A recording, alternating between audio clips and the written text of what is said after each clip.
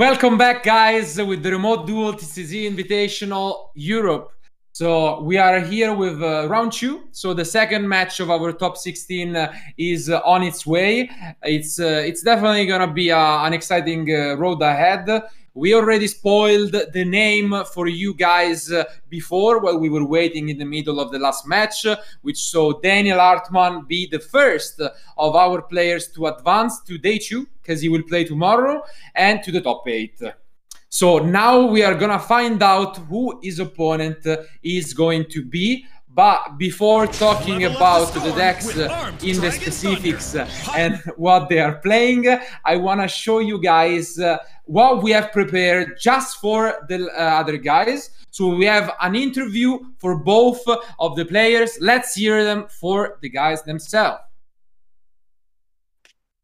So as the first, we are gonna see, just like before, who do you think of the two is the favorite? I never picked the right one, so I don't know what to say. Okay, yeah, that's fair enough.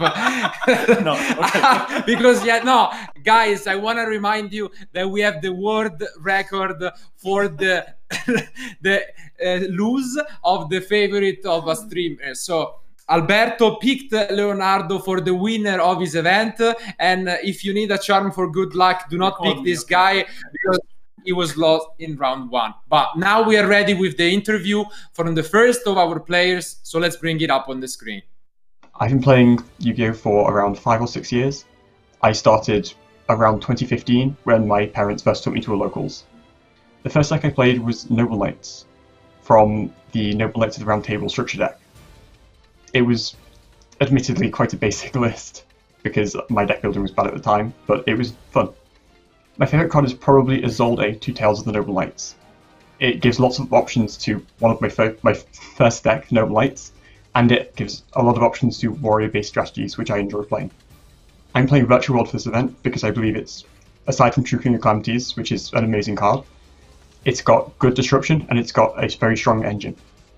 My fondest memory that involves Yu-Gi-Oh! Is probably YCS London.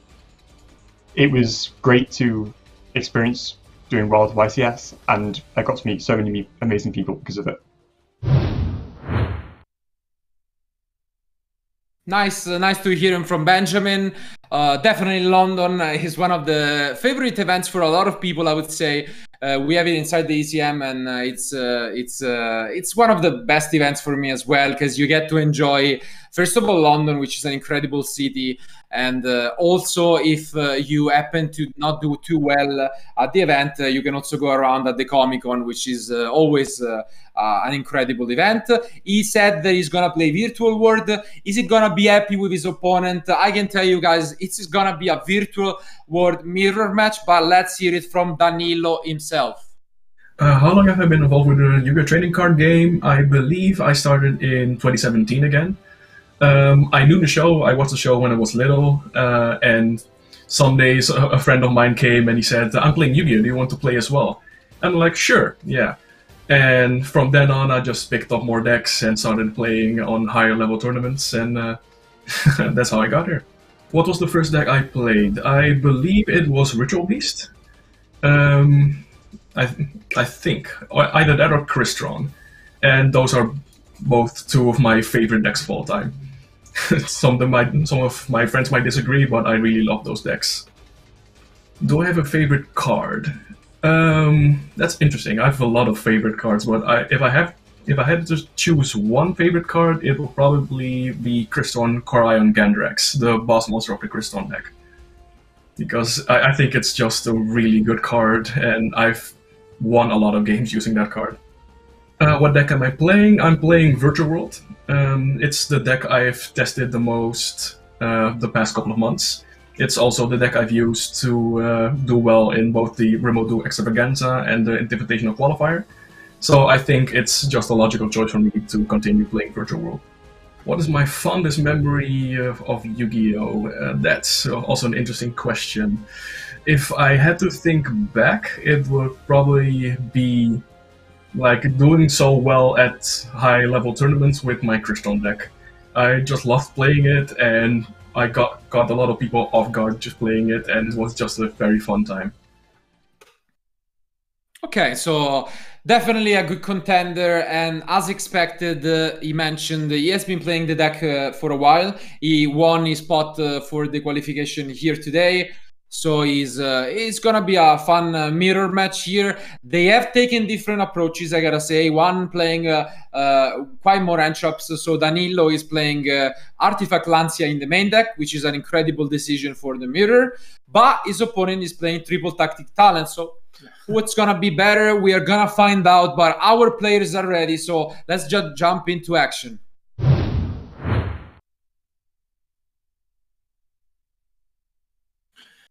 Okay. So right now, I think the die roll will be relevant because I mean, starting second in a virtual mirror match is not that great. But as you were saying before, the two players decided to play different approaches. So on one hand, we have a lot of different hand traps, and on the other hand, we have the triple tactic talents. If it comes up, it will be huge.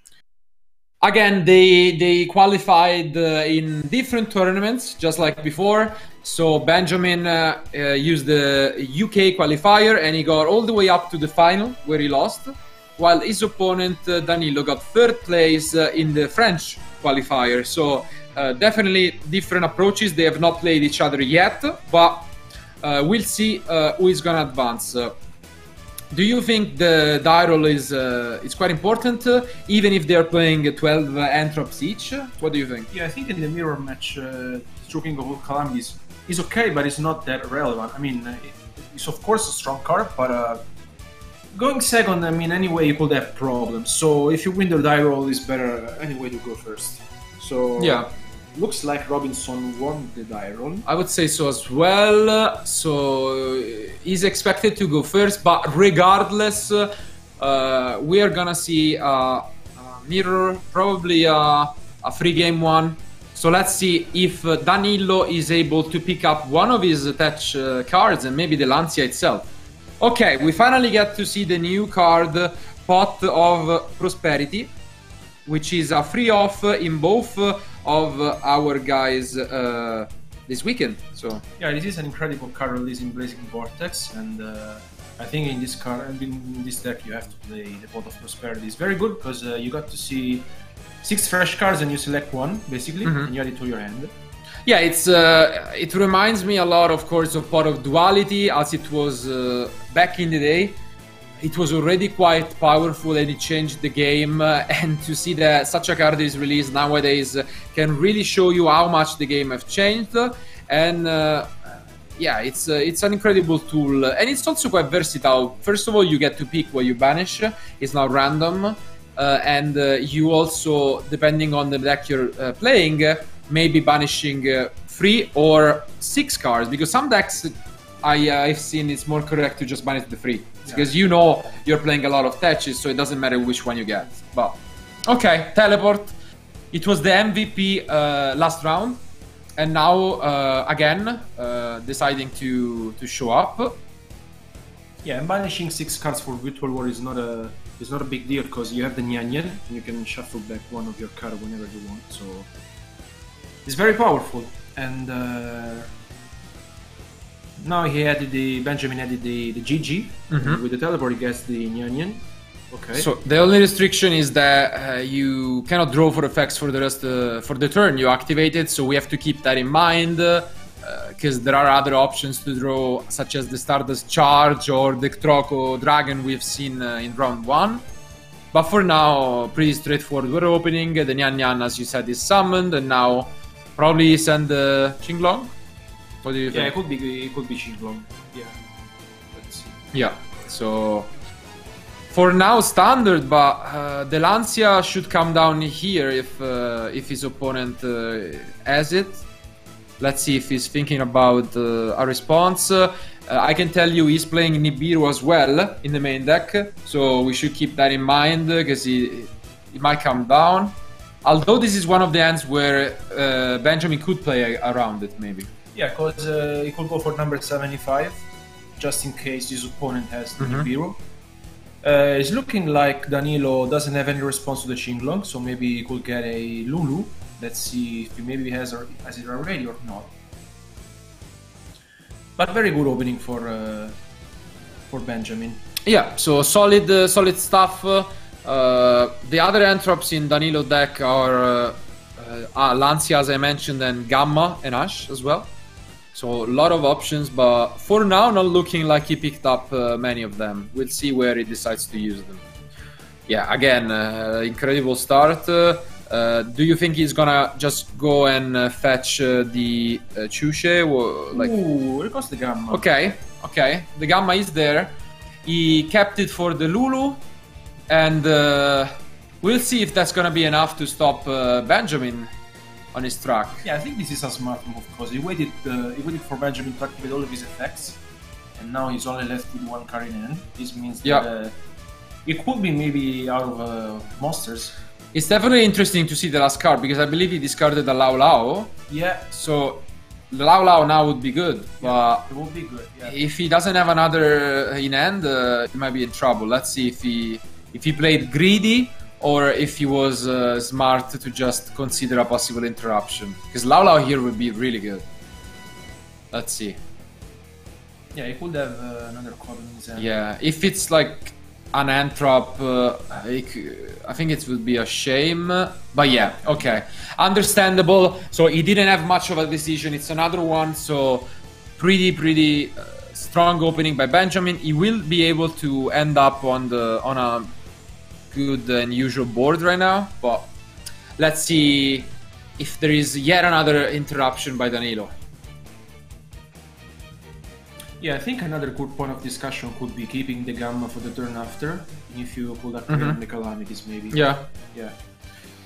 That's also fair enough, but I mean the advantage gets out of hand, and if he gets to add the trap, then I guess the Gamma is not enough to win the game on his own, so it's understandable that Danyllo just wanted to prevent some advantage getting out of hand, so... Now we get to see the first Synchro Summon of the duel. Is it gonna be the Shen Shen? No, it's the Vermilion. Okay. For example, here it would be a big mistake to go for the Croco-Dragon, forgetting about the restriction. Because... yeah, he needs to be careful. Is he thinking about Nibiru? It seems like Danyllo is considering something, so it might be. Yeah, it might be. That would be wow. That would be dream end. I think so. Yes. Wow, what an opening from Danyllo. Not only Gamma but Nibiru as well, and yeah, what a way to start. He completely shuts down everything coming from Benjamin, and this seems like it's devastating. Yeah, I think this is what you really want to draw against the mirror match, because he had the Gamma, he kept it for the proper moment, and then now the Nibiru completely shuts down Benjamin's strategy. Absolutely. So, I don't want to be in Benjamin shoes. We'll see, because now he has 3 cards in hand, so. It all depends on Danyllo. If he has a way to combo off, then I don't see this going well for Benjamin. But maybe he breaks on entrops. So let's see. And it's also quite relevant that the Nibiru is summoned by tributing the driver, meaning the other Gammas in Danyllo deck or end are also live later on. And yeah, this is it. He gets a card back with GG. And Danyllo gets to play knowing that his opponent has no interaction whatsoever, and the city is a great way to start. So, looking like a phenomenal start from Danyllo. Yeah, this is the dream hand. He gets the SHUEISHA, so maybe he has another monster. He has a monster for sure. Yeah. I mean it makes sense. Any monster here, you just send the Queen Long, and yeah. So not. Yeah, it's not the best. Lao Lao at this moment it's not the best one, but it's okay because yeah. I mean any monster. I mean you cannot be that greedy. I mean Gamma and Nibiru, so you cannot be asking for much more. Now he gets to banish, and this is really a strong start. The only concern I have is how he's thinking about dealing with the Queen Long, because he needs to be careful about Queen Long negating his own cards, but outside of that, it's just really a way of not saying that this game looks like it's gonna be won by Danilo. So You also had the Nyanyan to discard with the Chinglong, so Yeah. it's very good. do you think he can push for game here? It doesn't seem that complicated either. Yeah, if he goes it could. I think it would. for like a Vermilion Yeah, you could go for on. Vermilion and maybe... Yeah. Because like he can set up a good field, but I mean the Chuche could get rid of the Chinglong for the turn after, but I think he could have enough. Let's see if he manages to seal the game. Yeah, so the Nyan, I think it's quite easy to push enough damage to be honest. Like even if you just go for Vermilion, I think his opponent unfortunately has seen enough. He doesn't want to lose any more time, and Danilo convincingly takes game 1 and advances only 1 game away from meeting Daniel in the top 8 match. So now we take a look at the side decks, and what do you think if you're Benjamin? Like his end was actually quite good, but it was met with 2 entrops. Yeah, because this is not what you usually expect or what you usually see in a Virtual World Mirror match. I mean, everyone plays a lot of end traps, but I think this combination, Gamma on Lulu and then the Nibiru, completely shut down Benjamin's strategy. So I mean, he doesn't have nothing to regret. Danilo had a very good hand, the proper responses at the proper moment, and for game 2, what do you think, Benjamin? I mean, I think Benjamin... It's tough. Right? This is what I was talking about in round 1. It reminds me a lot of the Goki mirror match in a way, where you know your opponent is gonna bring so many entrops in that sometimes it's better to let them start and just take advantage of yours, especially considering Benjamin was even maining the 3 copies of Tactic Talents. He has in his side deck Lancia, but he also plays the Mischief of the Gnomes, which is an interesting choice since you can send it with the Foolish Burial Goods as well, and it shuts down, it's pretty annoying to deal with for the mirror. But Danilo just even more 8, I guess. He's so prepared for the mirror. Yeah, I mean, there are a lot of different hand traps, the same ones. Okay, Danilo also has the triple tactic talent, so... Yeah, and triple ghost belt. Yeah, so a lot of options. And I think he expects that he will go second, so I think they will go in for sure. Yeah, I think he's gonna go even more aggressive on the entrop plan. That's why I would like Benjamin to one-up him and let Danilo start. It's something scary to do, but I think it can be very rewarding in this instance. It's risky, but it could pay off. Yeah, I am a fan of that. So let's see who is gonna approach it. Regardless, I'm sure they will prove, just like in game 1, that they are super comfortable with the combos, and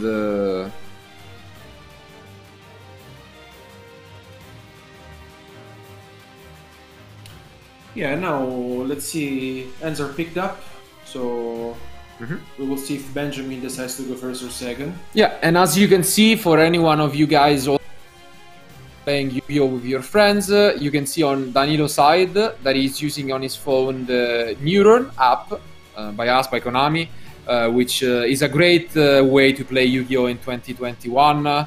It really helps out with a lot of easy and helpful and useful features. So I really suggest you guys to download it and check out, because it makes Yu-Gi-Oh just much easier and funnier. So again, we see a start same as game 1. So Benjamin, unfortunately, I don't know, decides to go first, trying his luck, and he opens with a pot, which is pretty good.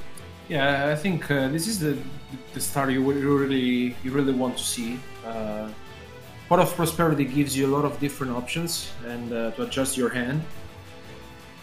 And I don't think here really Danilo wants to respond. Yeah. Okay. Absolutely not. So, what is he gonna pick up? We can see he kept a lot of the cards in. Ooh, this is tough. There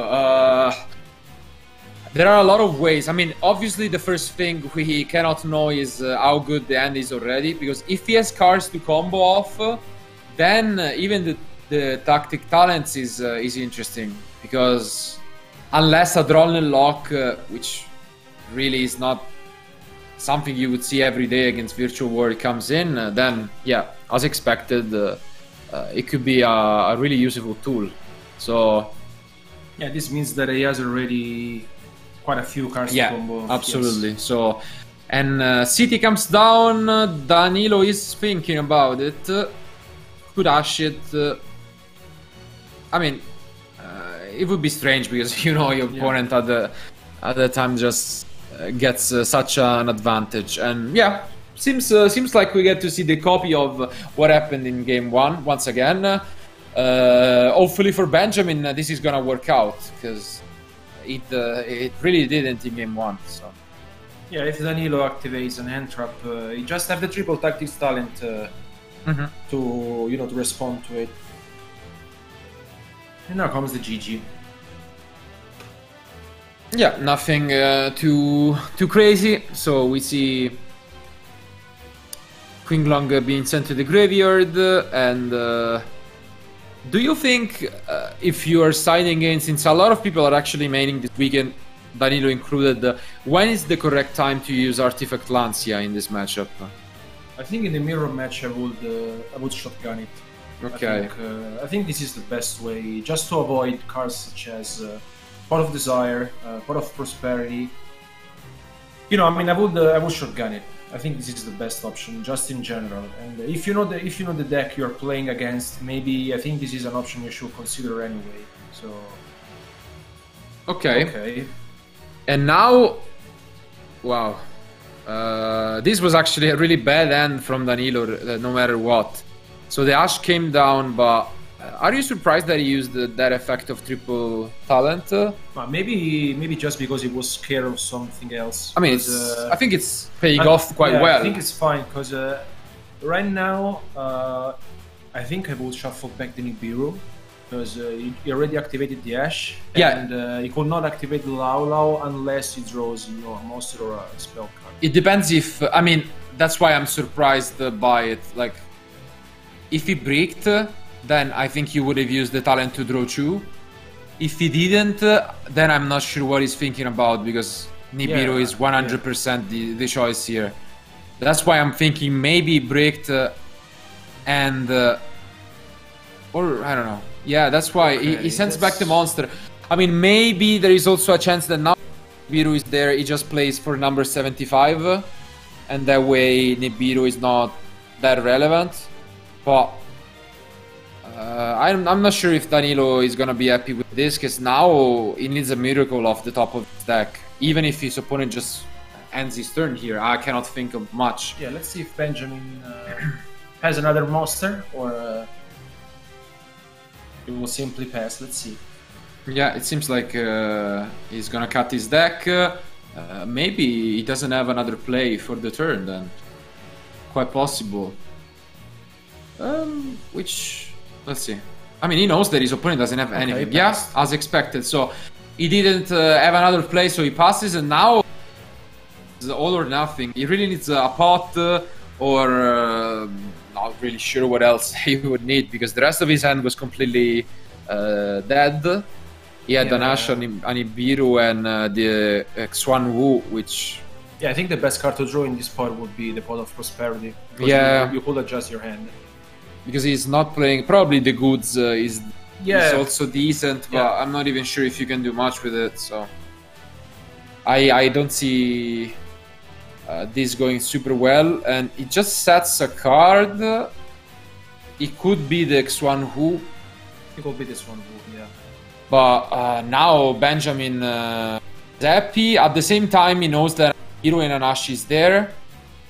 So if he passed the next turn, it's quite possible that the Ash could stop any play. But I think he's happy. Yeah. Like, I think you have to like be if Ash comes down here, do you Ash this if you're Danilo?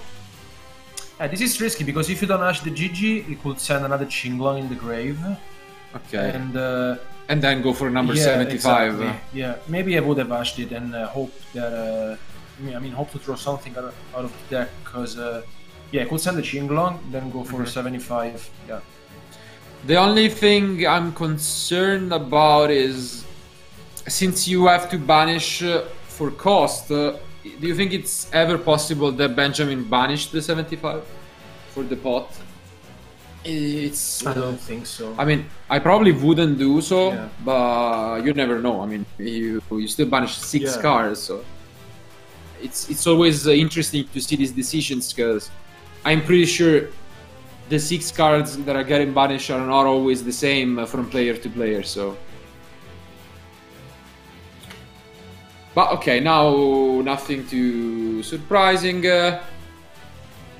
Okay, maybe he sided out the other copy of Quinglong because I think in a first he was going super fast, but then he realized it. I mean, at the same time, this is okay because GG can just bring it back to the end in the end phase. But we're probably seeing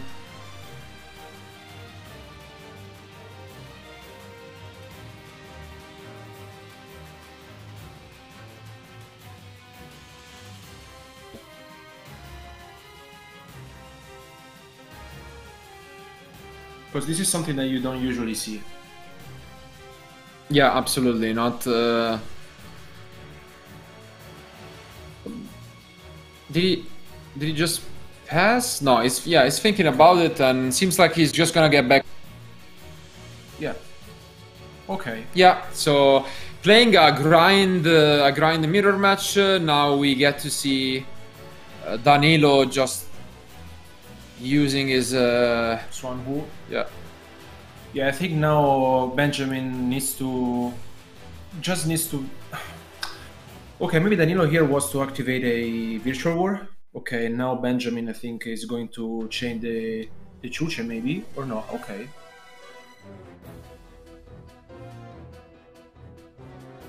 Okay, so I mean, he could have activated the Chuche on yeah, this one. absolutely. As we can see, Shuche is one of the key cards of this deck, making it super annoying because you have to deal not only with monsters but with the trap itself, and yeah, it does pretty much everything you want from a card. Yeah, could have been correct. He knew the rest of his opponent hand, so I'm surprised as well he didn't just destroy the maybe he Shuche. doesn't. Maybe we're missing something that he doesn't have to Virtual War. Yeah, probably only has one card. Yeah. So now there is a chance for Danilo to fight back, as he, because we know one of the cards in Benjamin hand is the Lulu, but the other one is unknown for, and I'm still thinking back to the turn where he used the triple tactics talents at the beginning. Maybe he rushed a little since he didn't have a follow-up play, and he should have drawn. He couldn't draw right away because of the prosperity, of course, but not sure. It's an interesting choice to, and definitely an unusual way of seeing a mirror match here. What could he have said? Maybe a Swan Wu? Because I don't think he's playing other trap cards, right? Rather than that. Yeah, it should be this Squangu. Maybe sided something, as we said, the Mischiefed Gnomes, but probably we would have seen him before, so. It's looking good for Danilo. That was able to come back here. Maybe he goes for Stardust Charge Warrior. Let's see. Possible. I mean, this is looking quite well for him. Yeah, Stardust Charge comes down, giving. And this is tough because he was able to come back. I mean, I was not expecting. It was a very close game. Yeah, Benjamin, unfortunately, seems like he was too slow. And Danilo finally picked up the card, and he still has his hand chops. So it's fighting back. You can see even just by Benjamin posture, you rarely see a duelist with like crossed arms, just laying back. This is what we were saying before, because in the previous turn, Benjamin decided to play conservatively. He sent the Lulu in order to add it back in the end phase. Yeah. But maybe if he would have sent the Qinglong, now he would... okay, because... So is a Nibiru there? Okay, so the last card once more is a Nibiru. It seems like this tournament is already being completely monopolized by Nibiru. And once again, maybe we saw everyone playing Lancia, but maybe they should have played Nibiru instead in the main deck.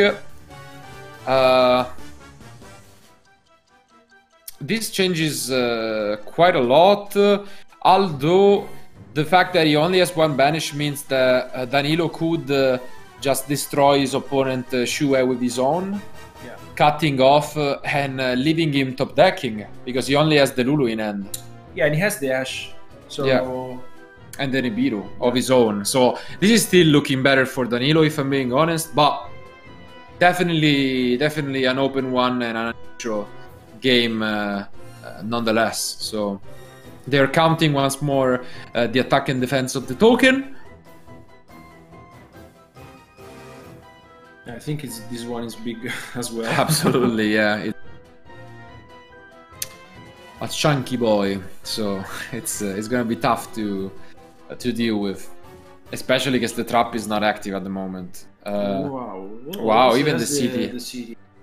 So a follow-up is there to get his own copy of Chue, I would say. Chushe, just you get the Chushe and you use it to destroy your opponent copy.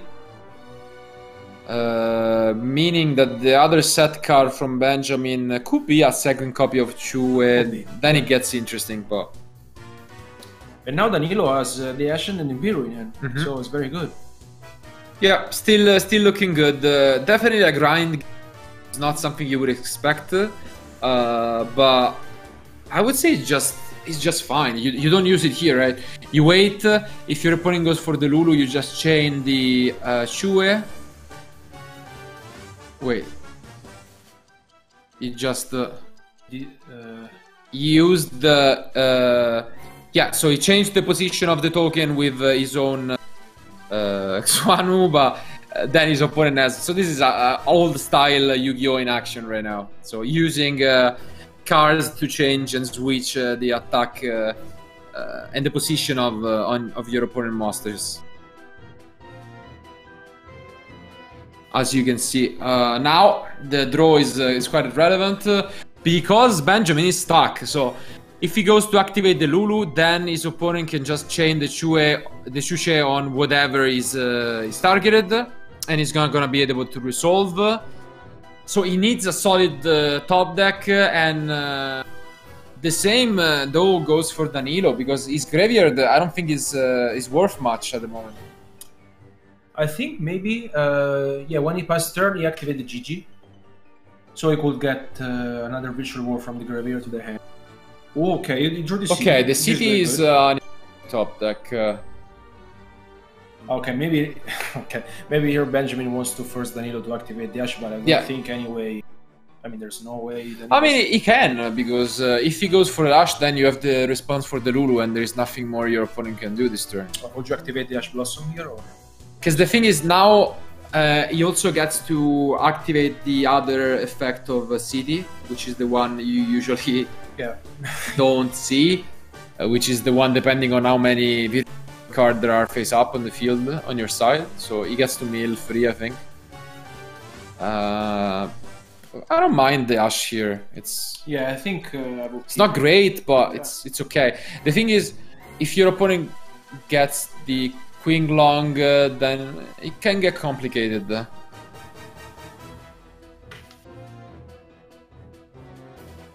Okay, Danyllo is now considering what he could do, because he knows what he has.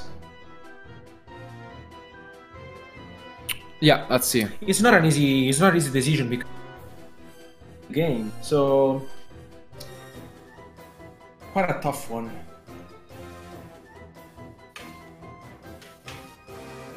I don't know. Yeah, It's very debating. I don't mind it because you have full information. Like what's left for your opponent if you ash this, the Lulu, and you can destroy whatever target there is. But it then gets quite complicated because if your opponent is smart, okay, the Ash comes down. No, oh my god, wow, this is the longest and painful Ash I've seen from Danyllo. He's really thinking well about this, but I think it's time he should choose and pick his decision.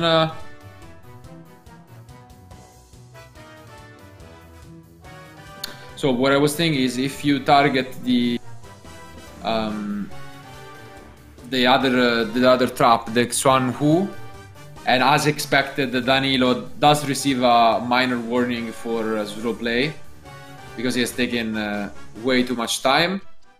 Okay, so instead he doesn't activate the Ash, but he chains the Chushe, destroying his opponent's Chushe, which is quite unusual, I would say. But I agree with not using the Ash, because now you have a card that can 100% stop the Lulu. The thing is, if you didn't, then your opponent could have forced you to destroy the Xuan Hu, and then you banish it, bring back something from the grave, and you can try and find some solution. So for now, seems like Danyllo is playing okay, because now you go for Lulu and Ash comes down, and I think you just end your turn. Yeah, this is a easy Ash Blossom from Danyllo, and I don't think there is much that he can do at the moment, so we are probably just gonna... I don't think he has anything he can... Yeah, he can activate Engrave, he's gonna think about switching the Nibiru to defense or leaving it in attack, but... No, the only thing I was thinking that maybe for normal summon the Lulu, punishing the Chuche, and then he has to virtual work as banished, you know? That's the only thing he could do. He does, so he doesn't think like he's gonna win long enough, so he's gonna try his best to stay alive, but this is not enough to push for game. Yeah, I think this is the only play he had, because rather than that... Yeah, because we just saw the graveyard from Danyllo, and he does have a Queen Long. Yeah. He uses the trap to switch. Is it just gonna pass? I think so. Yeah, I don't think you're gonna force the... He doesn't use it. Okay. So he's done. Play go back to Danyllo, who now pretty much only has to deal with his opponent Chushe, and outside of that there is nothing worrying. Lulu comes down. He plays well by selecting the Xuan Hu, and I don't really see this going well for Benjamin. Maybe the blue side is cursed right now, and it seems like the red is gonna take it again, just like we saw in round 1. So whoever is coming up in round 3 after these guys is probably gonna be begging to change sides, but let's see. Okay, no response, and yeah, the advantage is getting out of hand, and the problem is the deck is quite good at creating boards and grinding, but if your opponent finds a way to just clear everything, it's a terrible deck to be top decking with, because it requires at least 2 cards to work well. It doesn't require much, like with 2 cards, pretty much any 2-card combo you can do something, but 1 card only, it's quite tough. And now he gets the GG, and it's very difficult for Benjamin because he needs to consider when to activate the Chuche, and also because the token is huge. Yeah, the token alone can almost wipe his opponent life points out, and the only thing protecting is those 2 traps. There is no Queen Long in graveyard for Benjamin, which is the big problem that this game created. And also, as a final nail in the coffin, even if he was to completely top deck and come back into the game, we know Danyllo is holding Biro at the start of this duel, so... A lot of different options. Okay, he drew the Qinglong. Yeah, it's not gonna do much, but he can use it to banish one just to get in the way of making his own Chuche alive. For now, it's gonna just rely on the GG, and the advantage is getting absolutely out of hand. And now it's not gonna get easy for Benjamin, because I think he's going to send the Chuche. Let's see. Yes, he sends the Chuche. And maybe now he can do pretty much whatever he wants, because yeah, I think you could go for Stardust Charge War. You have a lot of different options here. You can go for Shenshen as well. Let's see.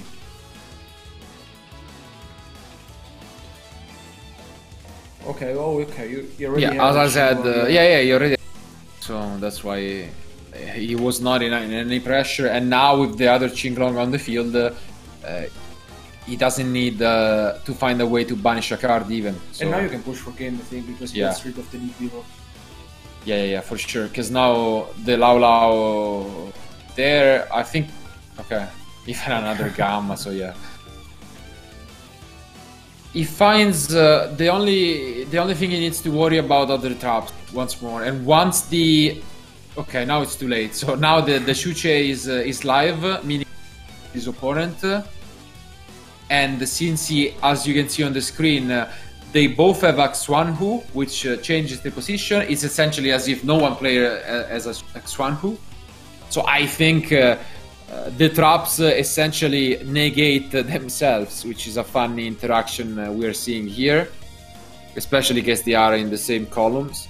So it's as if you can pretend that the traps are not there at the moment. So if the traps are not there, Danyllo can easily win this game. So here you can use that to destroy the Nibiru if he wants, but I think... yeah, I think right now he doesn't even have to worry about the Chuche, because... Okay, so he destroys the Chuche, he shuffles back, destroys even one more card. He has the Lao Lao. Yeah. Seems pretty tough. So what happened, I believe, is the targeted the Chuche, then his opponent chained it, and he chained his own copy to destroy it, which I don't think was necessary, because why? No, like, I hope he can still game him some regardless, which I'm pretty sure he can, but you don't need to preemptively do it, because you can always just chain your own copy to theirs. But I guess he felt he wanted to be super safe. And again, I gotta say, a great show of knowledge of this deck. Danyllo said for this event by playing Virtual World, so it isn't much of a surprise that he's still here with the same deck.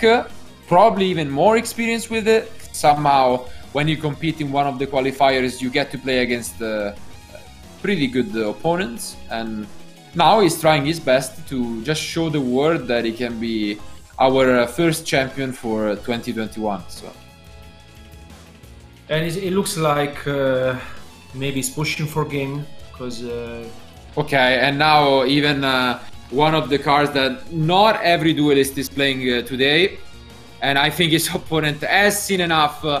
Benjamin picks up his card, and the winner for round 2 is Danyllo and his Virtual World deck. So congratulations to him.